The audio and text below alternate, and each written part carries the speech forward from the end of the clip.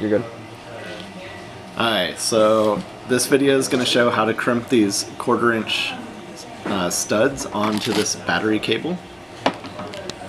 So first we're going to start by stripping the wire to a length. If you put the insulation up against the end of the stud, the wire should go past the second blue line, but not be past this part right there. Obviously the connector won't fit on.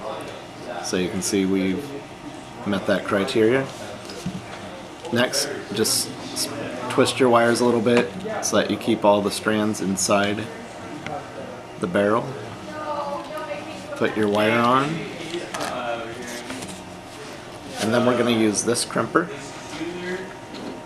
And you'll see we've covered over the metric marks that they had on the crimper with these American wire gauge marks. So this is 6 gauge wire, so we're going to use the number 6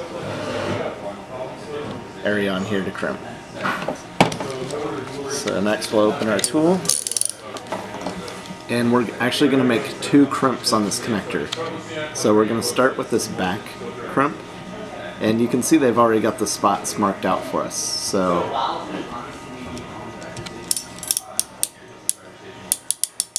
I'm going to get it to where it'll hold, and I'm going to put pressure to keep the wire in there before completing the crimp.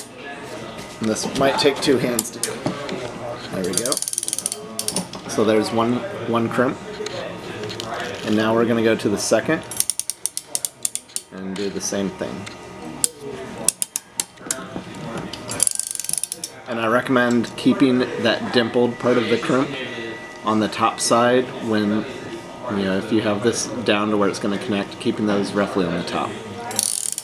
This would then get finished off with a little bit of heat shrink tubing to cover over the metal barrel, and also extending a bit onto the insulation.